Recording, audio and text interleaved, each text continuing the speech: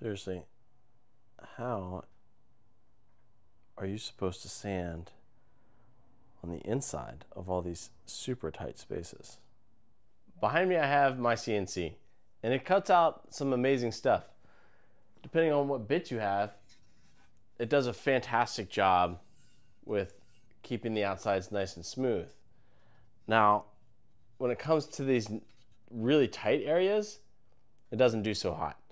If you looked really close, you can see that I have tabs that are stuck in here that are close to corners and whatnot, and that's such a pain to clean up. Now, I've tried the fast approach and come in hot and heavy. I can tell you, it doesn't work.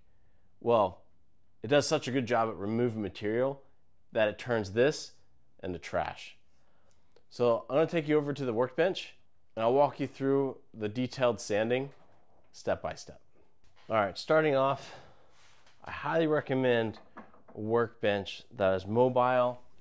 You can have some locking casters and a vise that's made of wood. So the beauty about this is that you can tighten this down on this work surface, this material, and I don't have to worry about damaging this. Now, sure, if I squeeze it like I was trying to make some lemonade or something, it would cripple. But right now, wood to wood surface, they both give a little bit, and this is in there nice and securely, but it's not going anywhere. So one of the first things that I want to look at, all right, so right here you'll see this lip. Now this was part of a tab. What the tab is, when you're using your CNC, it leaves a section of wood attached to the piece that you're cutting out. So that way it doesn't fly off and get stuck into something and cause some issues. So for that, I do very simple chisel. I come in and shave it down. Oh man, I moved the camera and I stopped recording. I didn't check on it until the editing phase, so I apologize for that. But what I did was I took a 1.5 inch chisel and I filed down the tab that was there. I'm gonna use the same process here. And this one is on a slight radius, and there is just a small tab I'm pointing to. I'm using a 1/2 inch chisel this time. That way I don't have a big flat spot, and literally chipping away just like I did the last one. A nice sharp chisel will work wonders. It's definitely not a race here. You can see that I'm taking very fine shavings of the wood off, and it's easy to take a big chunk out if you're in a hurry. Think of how much work you've put into it so far.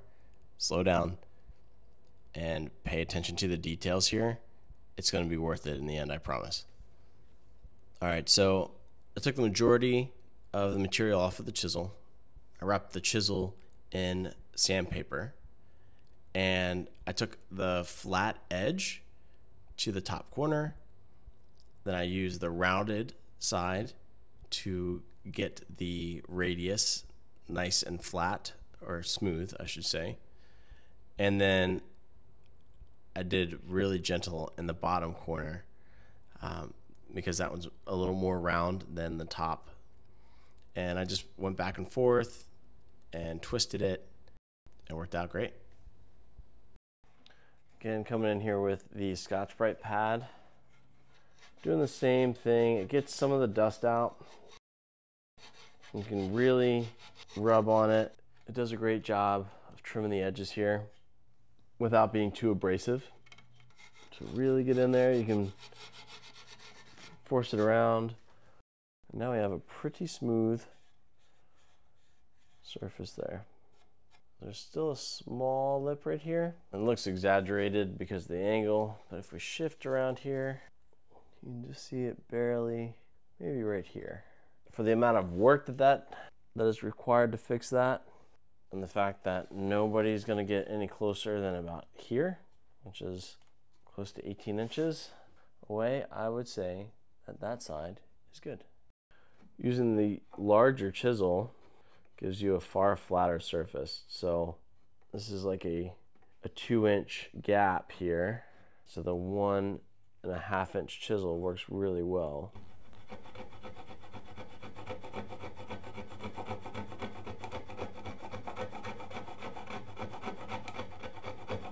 Are you finding value in this? If so, do me a favor, like, subscribe, and comment. Even share this with somebody who you think could use this information. When we get down to this corner, all this material needs to come out. The same thing up top here. That's a lot of material that I need to remove here. What happened was I didn't pay close attention to where my tabs were going, and I put them on these corners, which is such a bad idea. Lessons learned, right? So I'm gonna surprise myself here. Use something I wasn't planning on using for this job. All right, while I'm getting the mystery tool out, do me a favor, in the comments, tell me what you think this is. But after staring at it for long enough, I think it's worth a try. Just a reminder, all the links for everything that I've used will be in the description.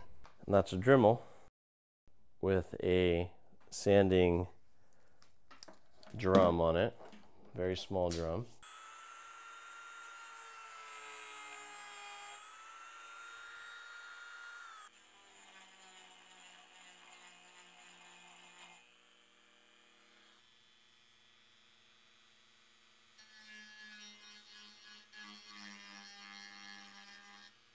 Lesson learned number 1, throw in smoke. And that's because I was actually burning the wood instead of sanding it.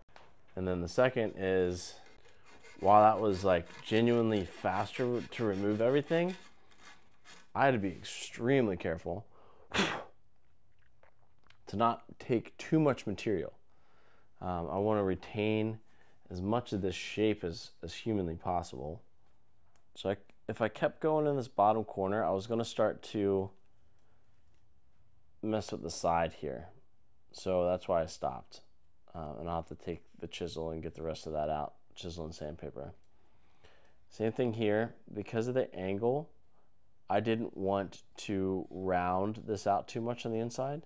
Now up in this corner, that worked out really well actually. I got very close. I think the sandpaper will take care of that very, very small lip you see.